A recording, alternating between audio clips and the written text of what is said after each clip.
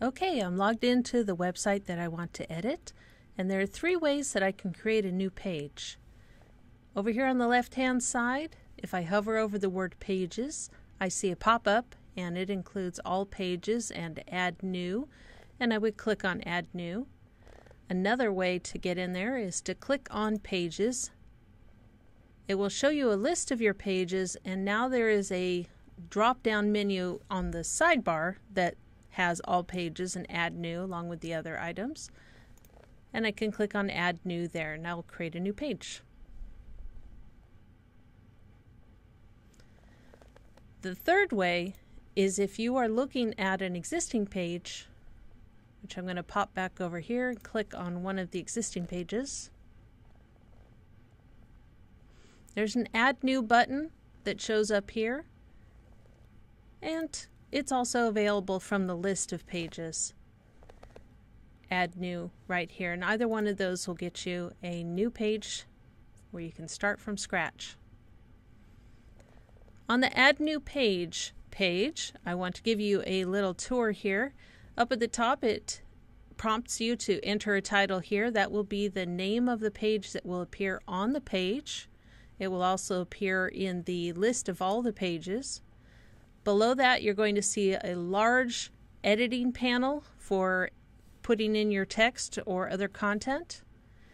Below that, you may see some other items such as Yoast SEO. This helps with our search engine optimization, but we're going to skip that for now. Below that, you're going to see a variety of items with descriptions about what they do and what their requirements are. And you may see add content down here. We'll discuss that in a future tutorial. And some selections for a horizontal menu, essentials menu, and tool menus. On the right-hand side, we have a publish box here, page attributes, and a few other details. These panels on the right-hand side and on the left as well, they have a little triangle on the top right corner, and that triangle is to toggle open and close. So if I click on that, my publish panel closes and can reopen. So if you ever see it, it's just a white bar and you don't know where the panel went, just click on the triangle and that should pop open. Same thing for this one, for example.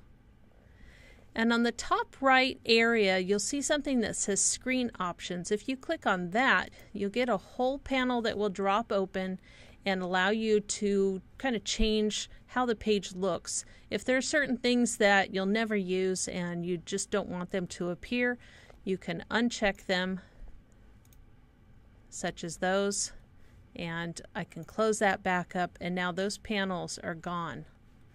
And so is the Yoast SEO. So here's where I'd create my page name, here's where I'd create my page content, and then I would click Publish. Let's go ahead and do that now. I'm going to make a little page here about rabbits. And I have a text file that holds the text content that I want for the page. I'm going to bring that open here. When I'm working on a WordPress page, I prefer not to bring in already formatted content, text content. I like to have it just plain text, and then I'll format it in WordPress. This means that I'm not introducing some weird code from Outlook or from Microsoft Word or from a website. I can just use plain text. And so I'm going to select all this text here and copy it. That is Control-C on the PC and Command-C on the Macintosh to copy.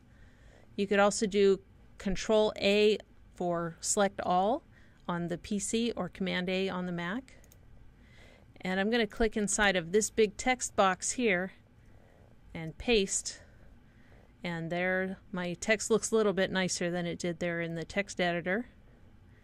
And now I can publish. I'm clicking on Publish here. But if you recall from my prior tutorial that there is a button up here in the toolbar as well that says Publish. Either one of those will work. I can tell that it's working. If I look up at the tab and I see that little quarter circle kind of spinning around there, that tells me it's still working. And once it stops, and the page reloads, then it is published. I can scroll back up here and I can see, oh, it's changed from published to update. So it is published. I can also see here on the published panel, status published, visibility public, when it was published, etc.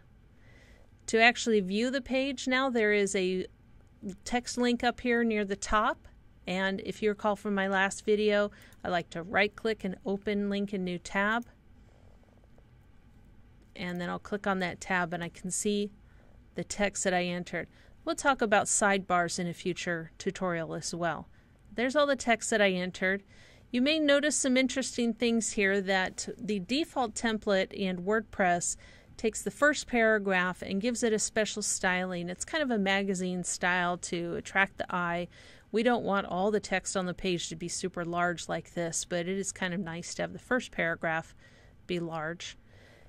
And we will take a look in the future at formatting this text. But for right now, I just wanted to show you how to make a new page.